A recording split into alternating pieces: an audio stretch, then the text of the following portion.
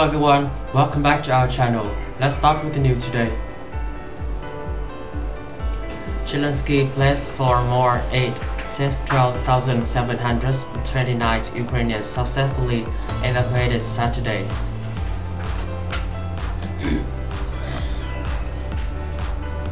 Ukrainian President Volodymyr Zelensky said he was grateful for international support and pleaded with allies for more aid in an address Saturday. I keep reiterating to our allies and friends abroad, they have to keep out doing more for our country, for Ukraine and Ukrainians. Because it's not only for Ukraine, but it's for all of Europe, he said.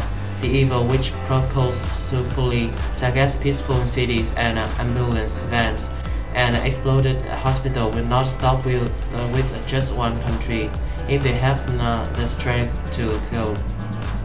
Zelensky also said humanitarian corridors in Ukrainians have been working, announcing 12,729 people were evacuated Saturday.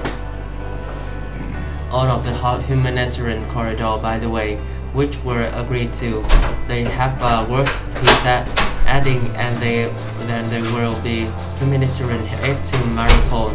Because of difficulties, they had to stop in Gdansk.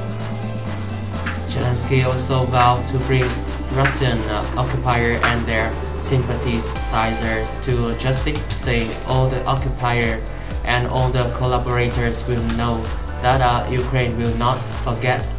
Never nothing, Ukraine will not forget.